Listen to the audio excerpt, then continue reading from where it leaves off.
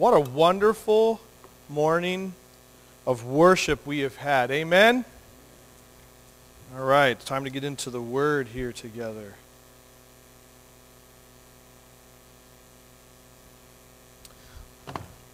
Well, that ain't going to work. There we go. Let's pray.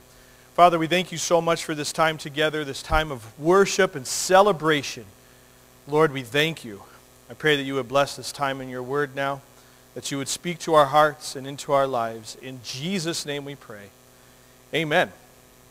So, in the weeks leading up to Resurrection Sunday, the world calls it Easter Sunday, and here I'd like to call it Resurrection Sunday. I try to read through the gospel accounts that lead up to this event. I always want to start going through the end of each gospel and refreshing my mind of what led up to this wonderful event, the resurrection of Jesus Christ. And this time around, as I was reading Mark, I came across a verse that hit me in a way maybe never before. It just really struck me. Now let me set the scene for you.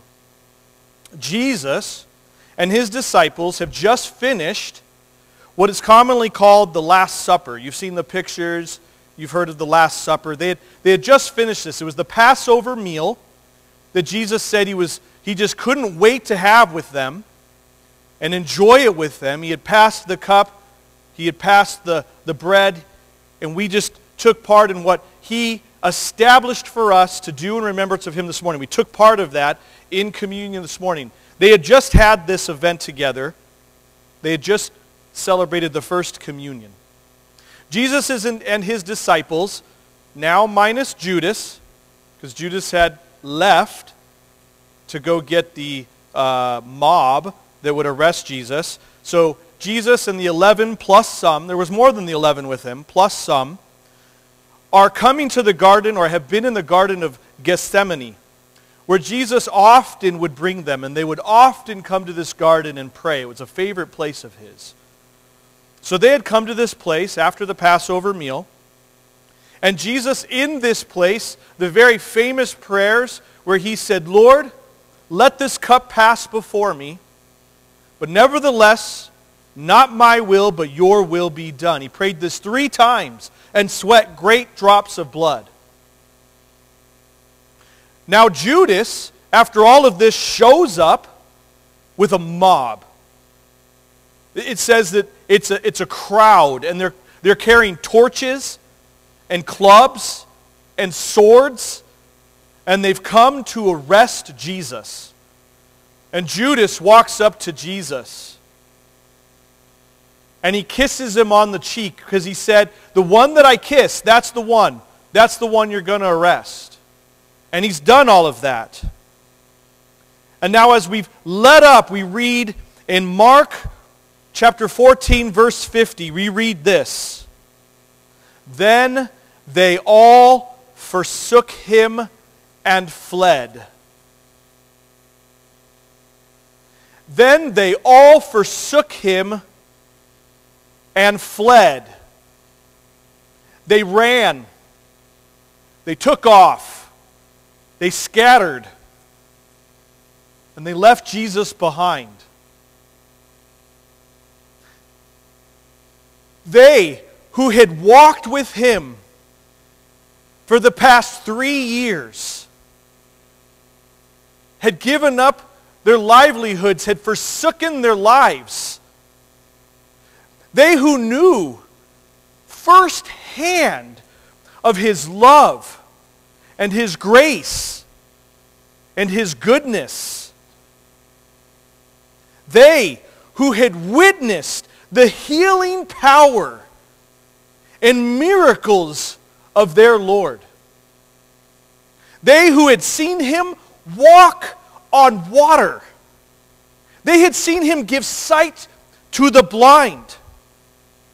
They had seen him raise Lazarus from the dead.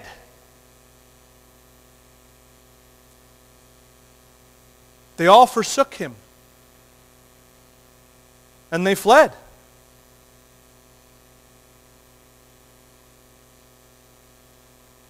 Maybe this is you this morning.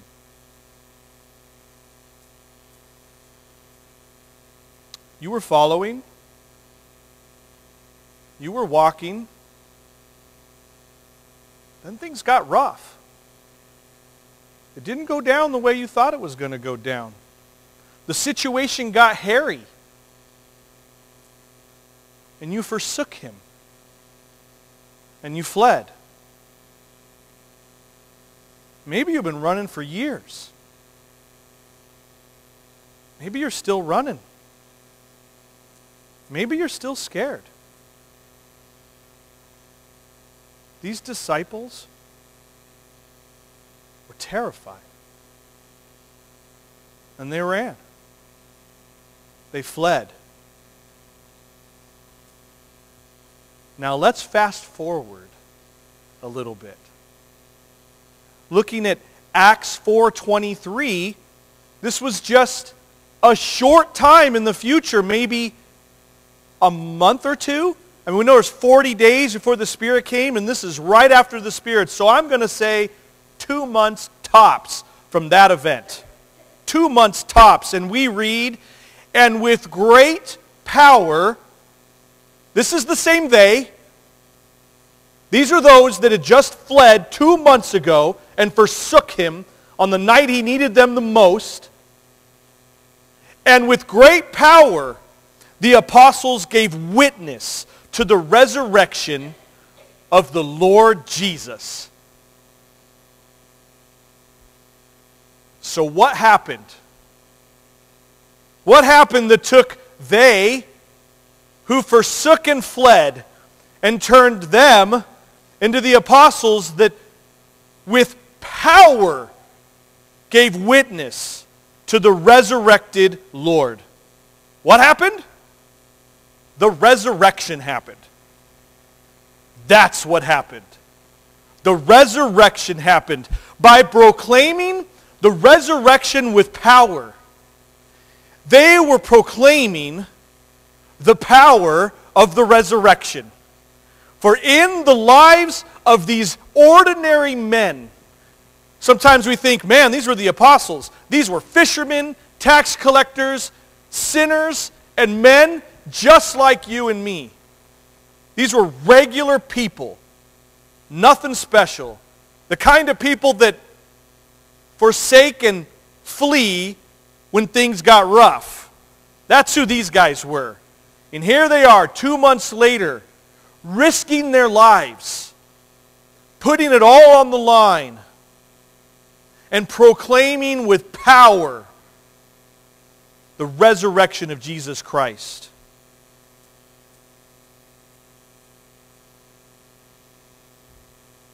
Today, right now, on this Resurrection Sunday, we have gathered together to give witness with power that Jesus is alive.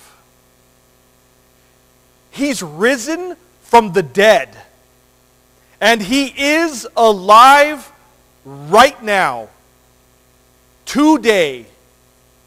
Jesus, who was crucified for the sins of the whole world, rose from the dead just 3 days later.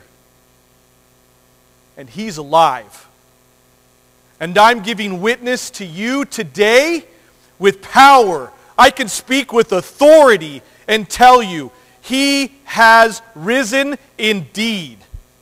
Jesus is alive. The power of the resurrection is the very power of God to save you and to save me this very morning from our sins. God will count us righteous, holy, and perfect through the sacrifice, the death, and resurrection of Jesus Christ. You see, we all have this problem.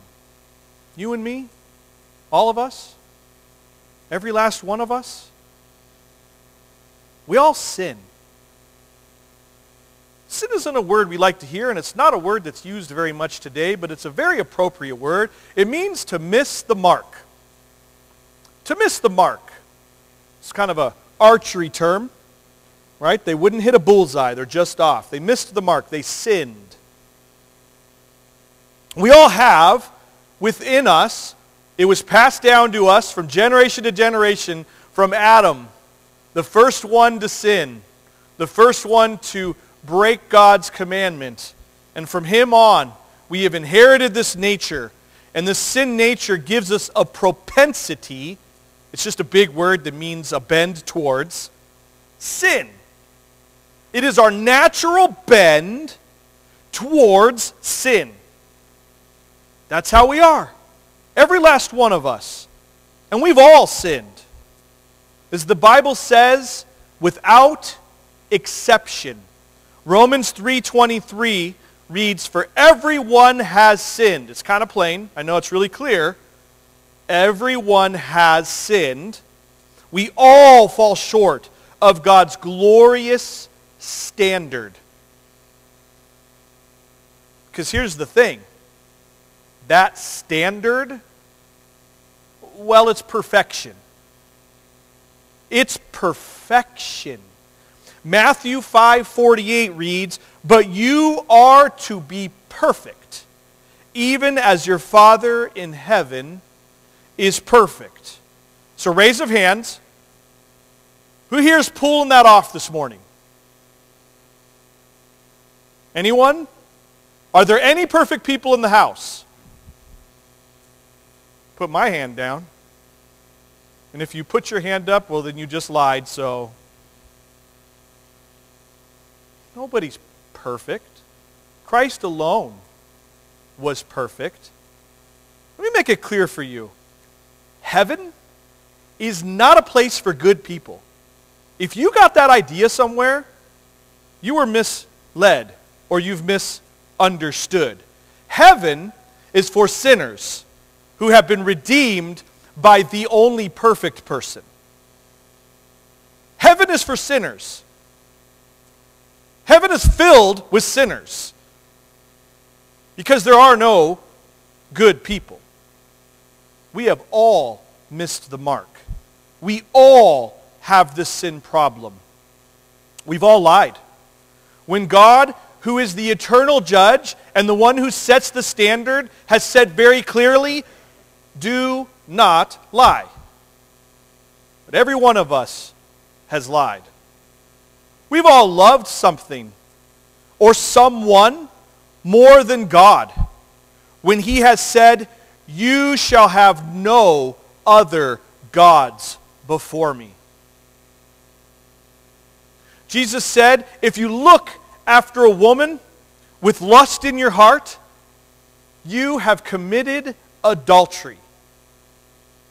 And women, you don't escape that either. He said, if you've hated someone, you are guilty of murder. No one escapes these things. We're all guilty. Myself and every one of us included. There's no way around it. We've all sinned. The Bible even declares in James 2:10, for the person who keeps all the laws, except one, is as guilty as a person who has broken all of God's law. The Bible's kind of heavy on this. It's pretty straightforward. Really can't get around it. It's pretty clear. This is the reality. These are the facts. You and I, and everyone else, has broken God's law. You go, okay, well, can I outweigh? Can I do more good than bad? Or can I earn it back? Is there a program I can get into where if I take these 5 steps, I can kind of erase the bad I've done and not have it held against me? This news about us breaking God's law, it's actually really bad news. It's really bad news, because the Bible says in Romans 6:23 that the wages of sin is death. There's no program in place to allow you to work your way out of this hole that we are all in. We will get what we deserve if we stand on our own, and that is death. And when the Bible talks about death, well, in most cases, it's not talking about physical death. It's talking about spiritual death. Hell is a real place. It's a real place. I wish it wasn't. I wish I could tell you that hell doesn't exist and that in the end everyone escapes it. I wish that was the story, but it's not. Hell is real, and it's forever.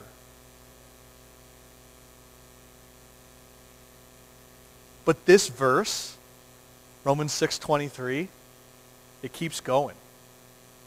It keeps going. It doesn't stop there. It doesn't just say, hey, let me tell you, you've all sinned, you broke his commandment, the wages of sin is death, close the book, sorry. It doesn't stop there. The verse goes on to say, but the free gift of God is eternal life through Christ Jesus our Lord. And this takes us back to Jesus. This takes us back to the cross, back to the resurrection. You see, a legal transaction happened on the cross. God made a judicial decision, because He's the eternal judge. And He sent His Son, because judgment has to be made for our sin. God is a perfect judge. He will not just forgive. He has to judge sin. And so the perfect judge sent a perfect lamb, a perfect man, Jesus, fully God, fully man. He lived a sinless life, and He went to the cross, and on that cross, God placed the entirety of your and my sin debt. And He judged it. And He paid for it. A legal transaction happened there. God paid for your sins. Because God is love. God is love. He loves you. And He loves you so much that He took upon Himself the judgment of your sin. He didn't have to do it. It wasn't a requirement. He chose to do it. He did it because He loves you.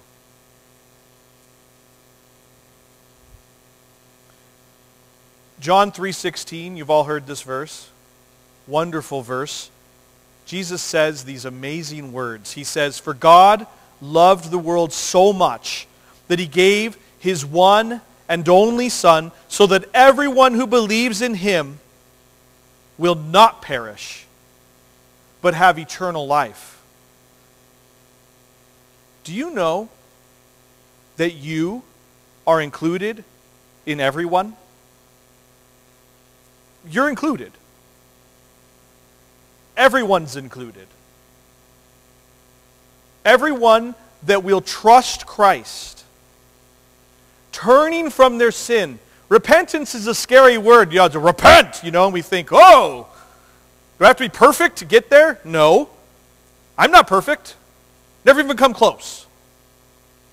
But I agree with God that sin is sin. I turned from loving sin and desiring sin and saying, I want to sin, which is the heart and mind of an unbeliever. It's our propensity. That's how we're naturally born. But you agree with God, that's sin. That's wrong. And you turn from it and you say, I'm going to accept that you paid for my sin. That Jesus, you are who you said you were. That indeed you are the Son of God. And in truth, you paid for my sin. And you did rise from the dead. And you've conquered death and hell for me.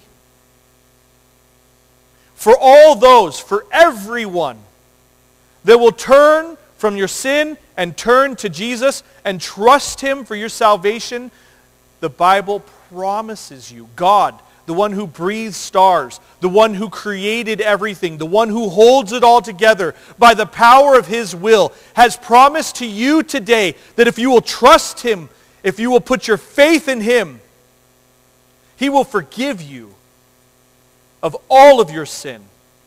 He'll forgive you of all of your past sin. He will save you from your present struggle with sin. And He will bring you grace to save you in the future and bring you into the kingdom. He will give you eternal life. There is this terrifying statistic. I don't know if you ever heard this. But 100 out of 100 people die. It's a very scary statistic. But I got a better one for you. 100 out of 100 people that trust Christ for their salvation receive eternal life. It's guaranteed. Because He's not dead. Because He rose from the grave. Because death could not keep Him. Jesus proved who He was.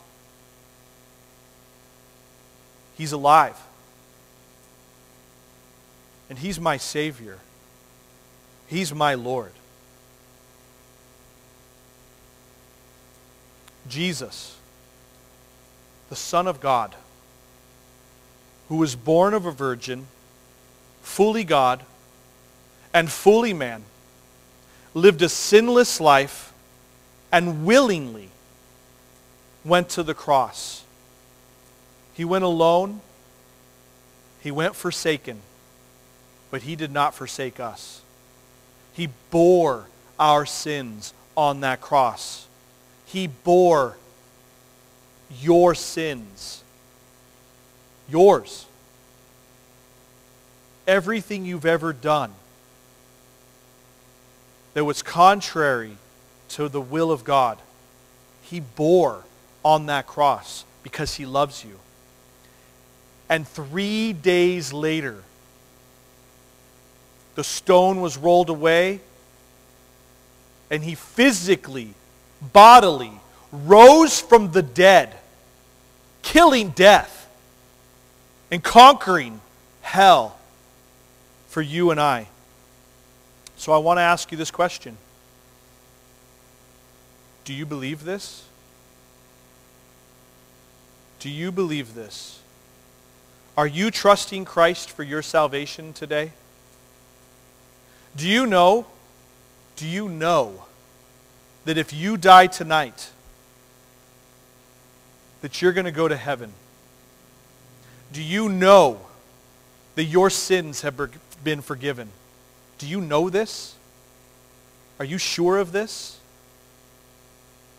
You can be. You can be.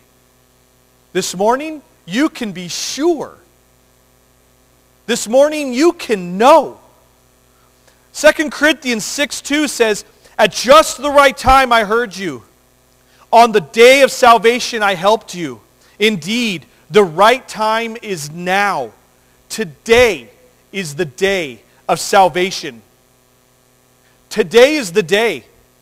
And I want to give you an opportunity on this Resurrection Sunday to trust Christ as your personal Savior. If I could have everyone bow your heads and close your eyes. Lord, we thank you. We thank you that you rose from the dead. You conquered death and hell.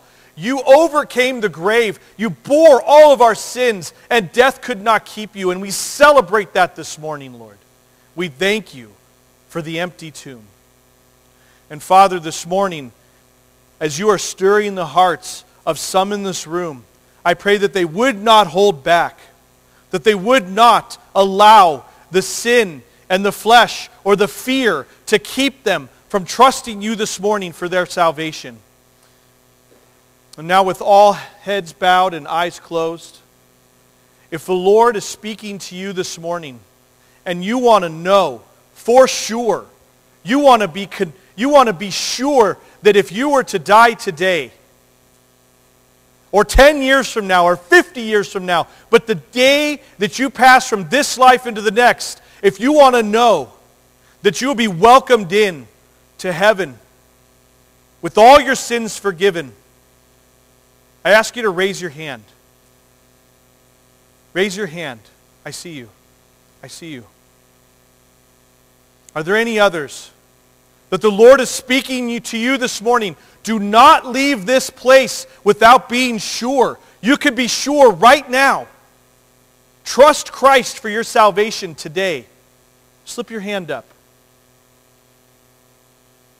I see you. I'm going to lead you in a prayer. Those that have raised your hands, right there in your seat, pray along with me. You can silently pray. You can out loud pray, however the Lord leads you. Silently pray with me or pray out loud. Pray these words. Lord, thank you for dying for my sins. Thank you for paying the price that I should have paid. Thank you for loving me so much.